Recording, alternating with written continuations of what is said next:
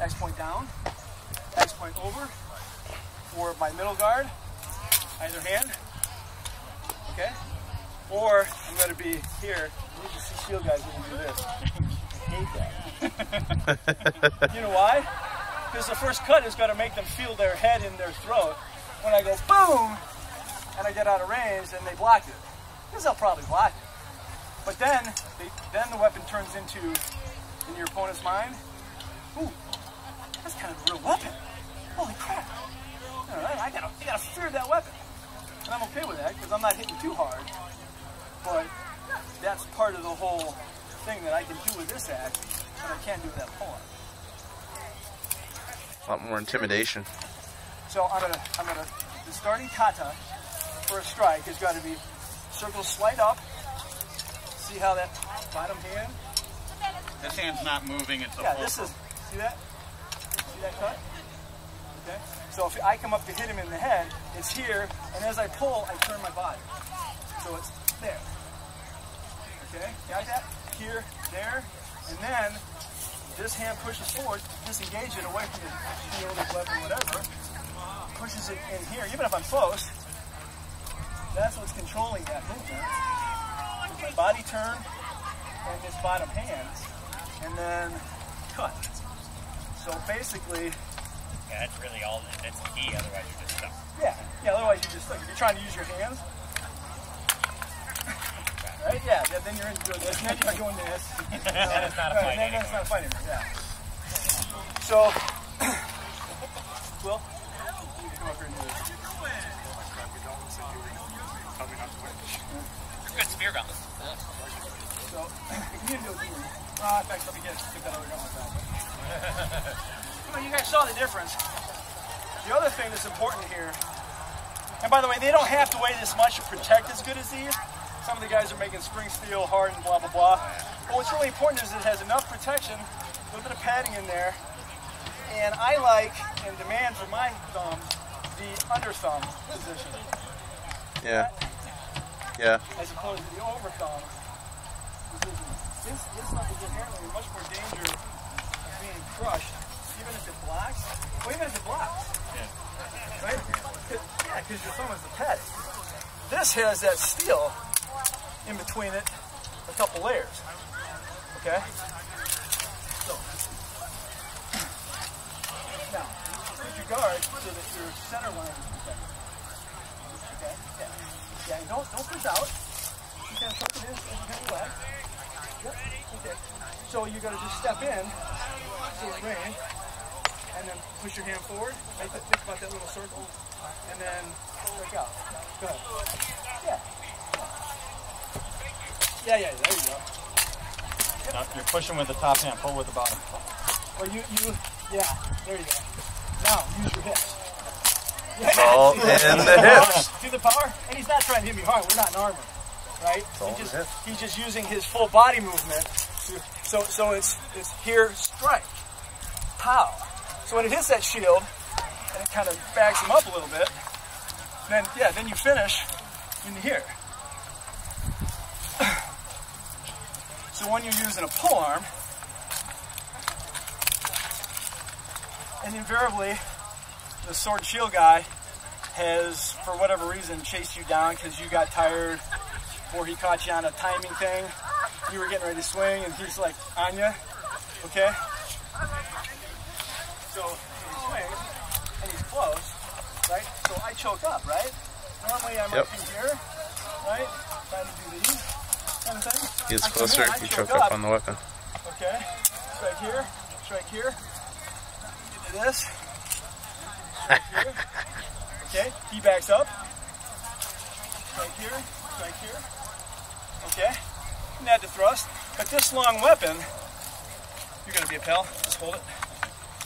This long weapon, right? So I come in here, pretend that he comes up. Okay? And this is that long. But you have to practice controlling what this is doing. If I try to do it without turning, right? I've got to turn my body to void that weapon too. And to put that inside power on it. Alright? The next thing is how to get the range. Oh, and by the way, there's all kinds of different things. There's, you watching? I'll ask you to do this. Here, and this hasn't worked. I'll pull it back here. Maybe I even just blocked it on the axe head. Right? There goes the sword, so it skips off. Okay. So this pulls, the bottom pulls as I rotate, and it strikes him right in the shoulder. It's a kill with an axe. In the head. Okay? So again, inside. Or I can be here. for that spike. Right? I can here, rotate it here. You come in here, same thing. See? See the manipulation of that axe head? Here, right? Inside cut. Okay, little step, pulls it away. Okay, here, rotate here, here. Oops, sorry. Change here. And then we get into hand changes. Now, the way you do hand changes, well, let's just do this. Let's do that. So from here, do the normal kata, which is that one, and then that one, then pull back. Yeah, and then, yeah, exactly. Yeah, it pushes forward. Yeah, right, see how much power he's getting in that? He's not even trying to hit me. Pow. And that's actually a pull. Right? But man, I'm changing. See that soft hand grip? This hand's hard, manipulating that axe head. Because here, I then hold it, drive it into my opponent. Or, if I need more range, I can push it. The range change? Here, two, here. Okay.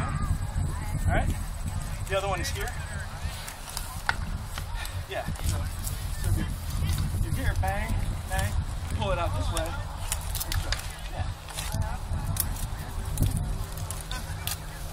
Yeah. The sweep is also a good one to practice with the kata. And if you can time your opponent right, sword and shield guy especially, but even this. So you come in, go to hit me in the head. Yeah, right there. See that lock? I just killed him. Okay? Just that sweep, it's that bottom sweep.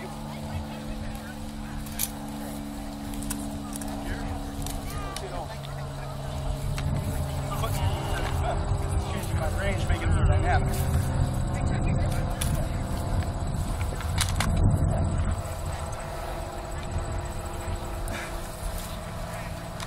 Hand change. So, we've been practicing with it on the fulcrum. The fulcrum is important because if you're not used to that fulcrum point and how that works inside, the weapon isn't going to lose the use of that inside work. If I never fight from the fulcrum, right, I can still do these cuts. Same way, but that's all it ranges slow. Yeah, a lot slower. Right? Okay. So, not only that, but you also lose your leverage. Yeah. Because I can power that down if you're done. Because of the top, long, lengthening roster, just fine. Even with this. Hey, just pop it out of the way. Yeah. Right.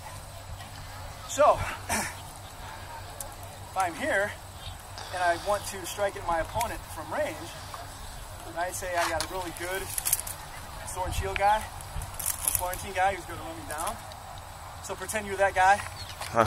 Okay, go ahead. Pretend you're good. So I'm probably going to change here and strike it. Yeah. Right? If you didn't make that block, it just killed him. Okay? That brings up another good point. And that was all before he got in range. Because the strike is here. Yeah.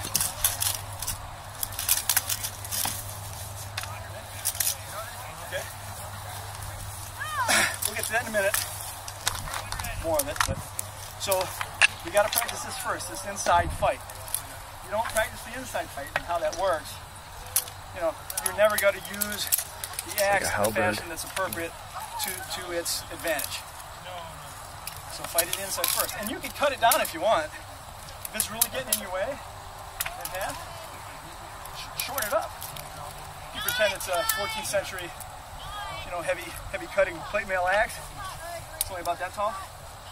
Okay? That works fine. I fought with one of those for years. Yeah, okay. Right, oh yeah, you're right. Yeah, this is only about like that. Yeah.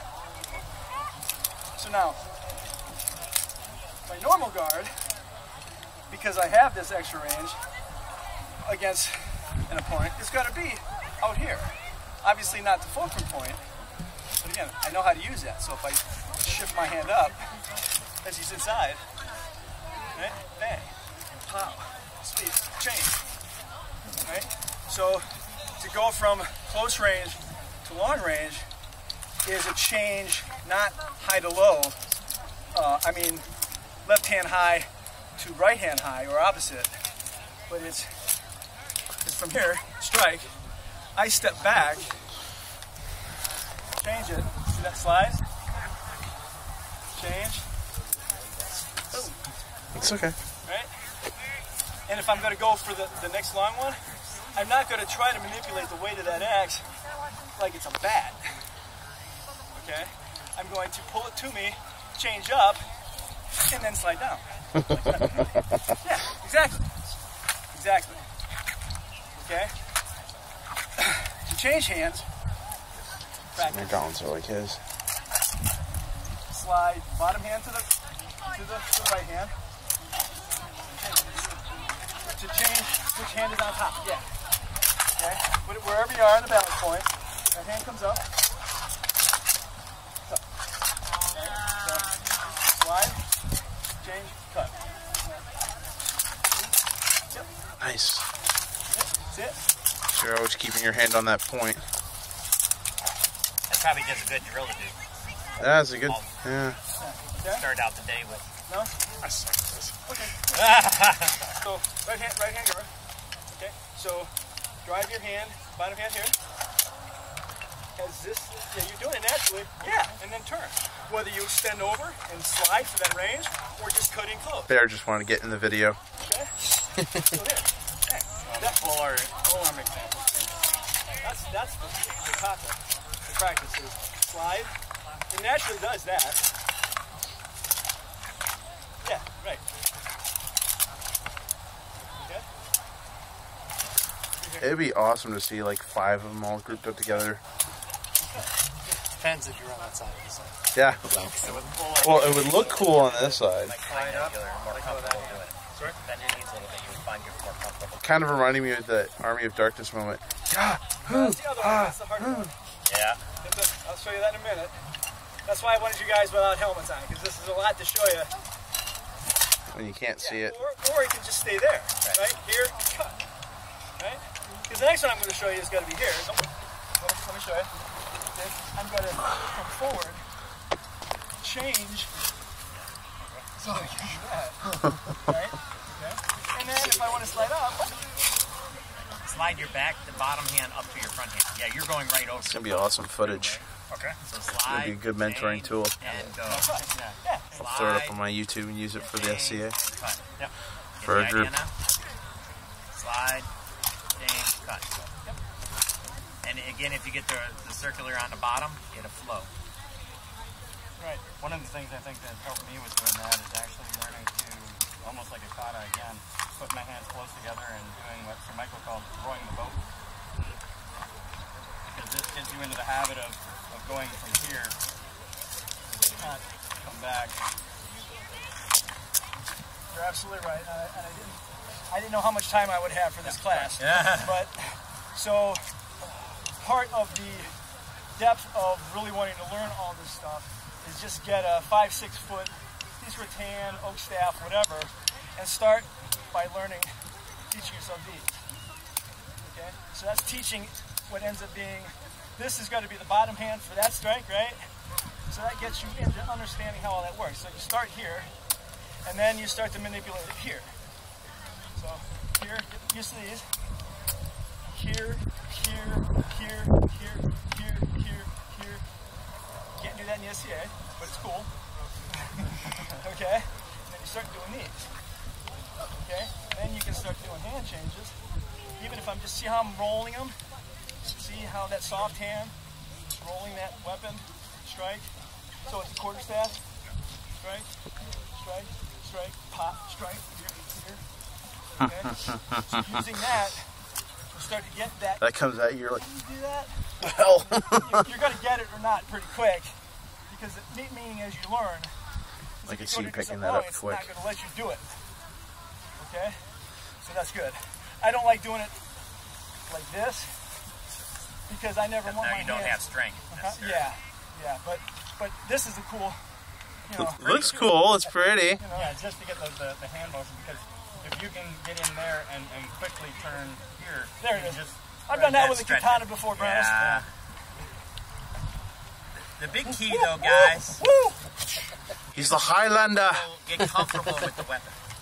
And you don't get comfortable with the weapon when you're just trying to fight somebody. Good point. Practice, telework. We talk about katas. Katas are drills to teach you technique and form, to then take what you understand as proper technique. This is any kata or form drill. Into sparring, start to apply it, quickly understanding that application is not, oh, I see the bear looks open for kata B, I'm going to try using kata B. It's more a no mind of, oh, it's open, and then you hit him, and you go, oh, that's because I'm so used to doing that Brandis snap that I just did it. Understand? It's second nature. Turn cut, straight down cut. look at the void. Use the right tool.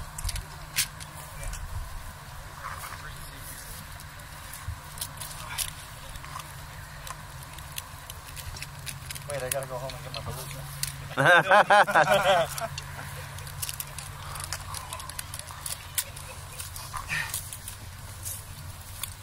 By the way, if you're ever doing any pole arm fighting, See your ballista and I raise you a trebuchet. like, this is sort of an aside to the class, but you kind of get into this. See, with the axe, okay, I'm not going to screw around with this kind of thing. If my opponent actually lets me get here, I'm going to use that beard, pull it down, yeah, exactly, and hit him. Yeah. But I'm going to use that. Yeah. And if you have two bearded axes fighting, I see. I love it happens a lot. You go, he makes a Bang. block, and then just inadvertently one of them pulls. Now, how do you get out of that? You hit it with the dressing tip. No, no, because he's just going to avoid it, right? Okay. I'm going to turn into it like I would a spin, pull it out. Okay, so he's still cutting it. Jerk. But I've got to go with him instead of against. Okay. Now sometimes I might pull it a little bit. So when he pulls, that's the release. Notice that they're both wearing white belts. So They're nice. when you're close to your opponent and you're doing this, Most polearm fighters are going to try and do this. yeah, Yeah, and now you. and that's fine, especially if you're fighting pole to pole. Because if he puts that thing up there, I go in the inside and either cut here, in here, toss here, grab that. Ah! Okay. Weren't expecting me to block, right? But that gets to another quick lesson about pole fighting, is that when you get into that pulling, pushing thing, meaning I'm here and you go, I hate you, EikBrandr, and you let go and you grab my weapon, right? Okay? Sure, I could do the two long stick dance of doom, which is trying to grab this, and you get, oh, I hope the martial calls hold, because this is really silly for me and him too, right? I'm going to, he grabs it. Okay, now, bear in mind you do not want to ever, No, there's a bear right here. on purpose or inadvertently, hurt your opponent. This But- is where you flip them. Throw the bag. Hip check. No, I'm actually going to disallow him to keep holding it. And most people would say twist it here, but he's got that much range in his arm. But if I rotate my body,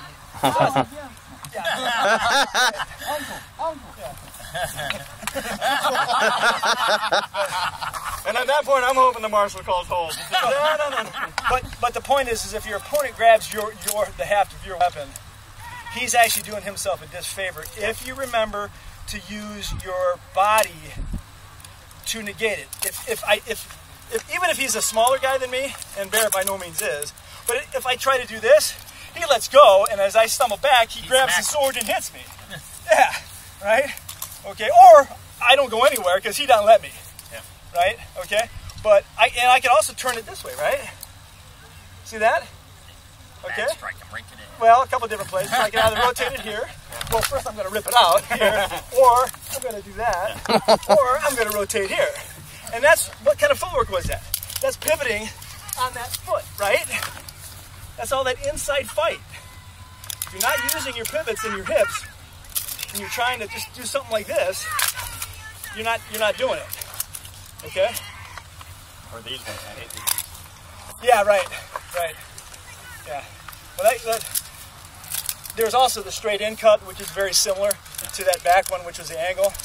You just come in here, you come in here, drop it straight in, cut it an arm. Okay. You want to try to avoid anything that's below a hip. Yeah, I mean, because the weight of the axe is also going to pull it down a lot to throw those shots. Well, you end up you're even if you get the leg, and you may not, but generally speaking, you didn't get a kill, and you just open yourself up to that. And the other thing is that the axe head is the only striking surface, so if he goes to throw that, you miss, and he steps and I in. step in, Right. Yep. Now that shot's wasted. Yep. Right. Slide in. But with the axe, Saw that, did you? and the polearm the same way. Kill on that shoulder, head, shoulder, body, hip. A lot of guys don't think hip. Right there, that's a kill with an axe. It's a kill with a single-handed axe. Yep. Okay. That's why I'm going to axes soon. Let's see. Is that everything I want to show you guys? Everybody kind of get kind of an idea of what I'm showing here. It's not something you got to pick up right away, but then you guys that fight polearm, start thinking about that rotation and that bottom hand snap. Okay, I can be here, right? Pow, pow, right? Okay, the devastating force in that because I'm still using my hips and that snap. If you just use your hips, This lambeler is awesome. if you just use your hips and don't put the snap of the bottom hand in, it'll be light. Because what happens is just put your weapon out like this. Just do this, right? See how it kind of hits, but it's not that. See the difference? You don't have that snap in this. It's going to, especially, I mean, if it was a real weapon and I'm hitting that hard, it might still concuss my opponent. But in the SCA with these softer, kind of padded things that don't even have a clacker, and I never use clackers, so I never even bother. You're heading back into the city, like through the city anyway, right? You want that snap, so it doesn't just go. If I give you my keys and that, can you do me a favor? Right, because that's what they're used to. Pay The my fact rent. that you're doing that and compressing a little bit of So their, if I give you my rent money and more of whatnot, their I can phone just than drop they're off used my to. manager. Both of those are enough for them to go. That's good. Call will be starting at 5:30 over there, I'm guessing. What time is it? Quarter after. I don't know. Quarter after. 15 minutes. There we go. 20 minutes.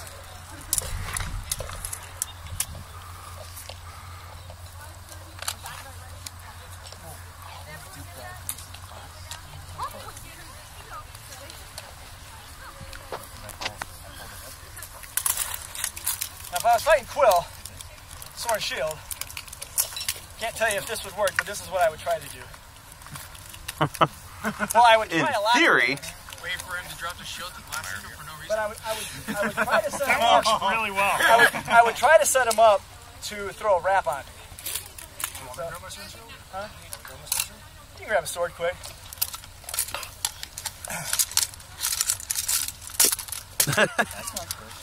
There's, faster. yeah, this will help anyway because I want to tell you about blocking with the axe.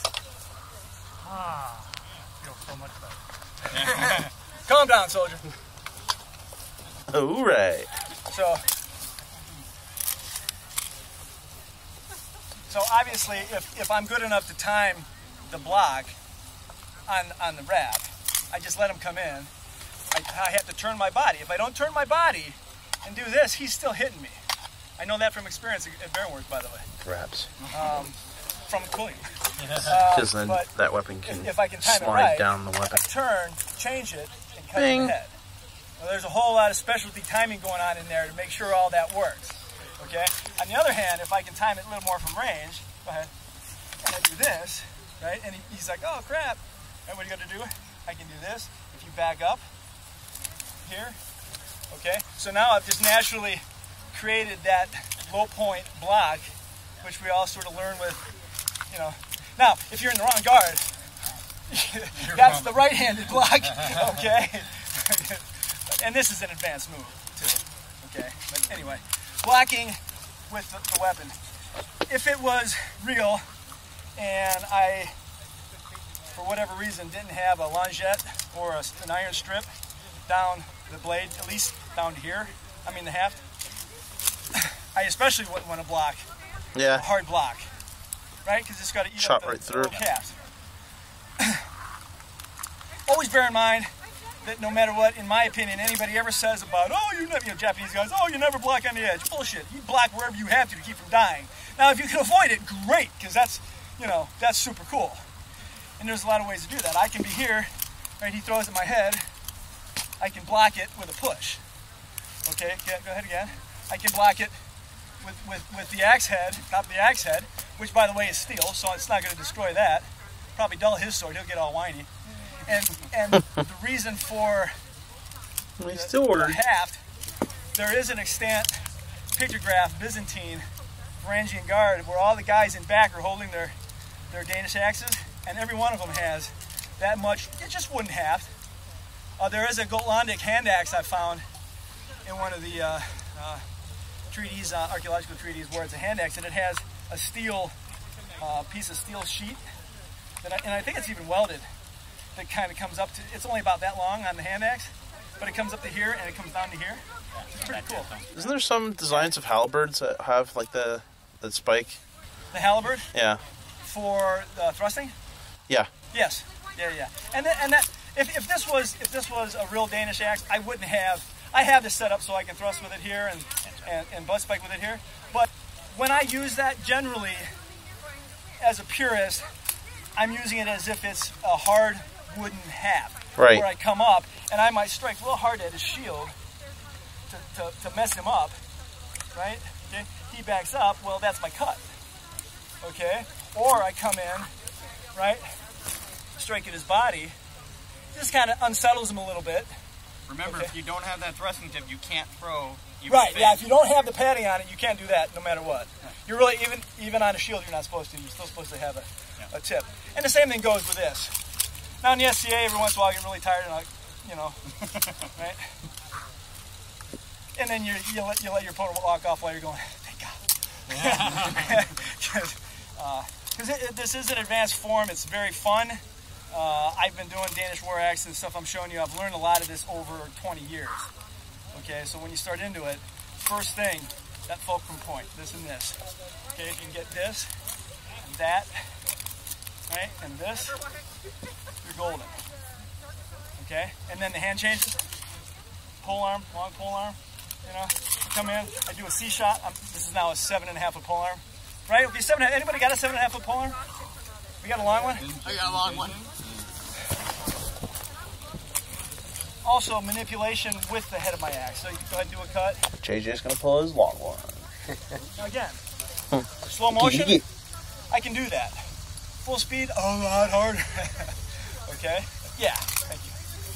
So, that's a huge bitch. So obviously we're doing this, I come up here, I can still do this. If he crowds me really good, then I can't. And that's probably what he should do. Okay? But if I'm here, and I do the C shot as he's coming in, and he blocks it, I step out, right? He keeps coming, I change, I go for the leg, and hope that I've hit something before he gets on top of me, or I finally get to the list. Most guys will get to the edge of the list, and they'll go here, right?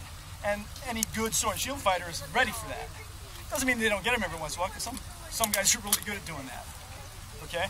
But I get to the edge, I change, and do that.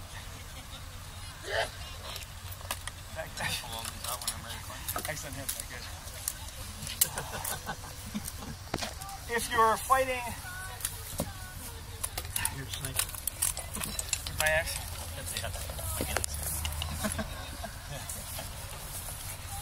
you're good without the gloves.